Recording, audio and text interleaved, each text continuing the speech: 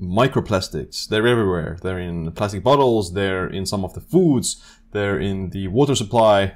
You're exposed to these kind of xenoestrogenic microplastics everywhere, and it is estimated that humans will be consuming up to like a credit card size of microplastics per year. Suck! That can be quite harmful for your overall hormonal profile, fertility, and just overall health and vitality. So in this video, I'm going to talk about how can you detoxify these microplastics and excrete different kinds of toxins and heavy metals plus plastics from your body. So the number one most effective way to excrete and detoxify your body from these different kinds of toxins as well as plastics is to sweat. Sweating practices like the sauna have been used for thousands of years by different cultures, and they do have a therapeutic effect on your immune system as well as overall detoxification effects. Now, you may think that this is bullshit.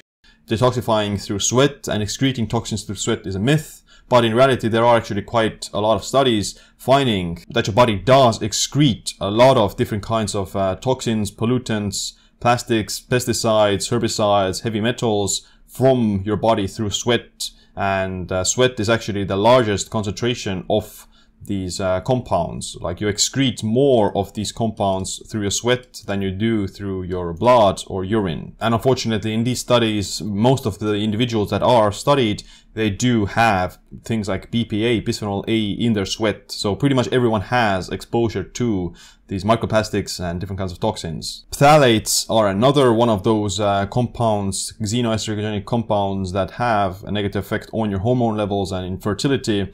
And fortunately, you can also excrete them through your sweat. Flame retardants, another one of these compounds, you're able to excrete them through sweat, urine, and blood. But again, sweat is the number one pathway for this. Organochlorine pesticides, similar story. So blood, urine, and sweat, but sweat the biggest one. Heavy metals like arsenic, cadmium, lead, and mercury in sweat, you excrete them through sweat. During the Gulf War in the 90s, about 30% of the US veterans were experiencing something called Gulf War illness, and this was estimated to be caused by the exposure to large amounts of these pollution and different kinds of heavy metals and toxins that they got exposed to in that conflict. Fortunately, they were able to improve the symptoms by the daily 4 to 6 week intervention that consisted of exercise, sauna-induced sweating, crystalline nicotinic acid, and other supplements. So basically, this is called the Hubbard protocol, where you do sauna, exercise, and niacin. So niacin flush kind of enhances the sweating aspect and makes you flush and detoxify the toxins as well. The way sweat can help with excretion of different kinds of toxins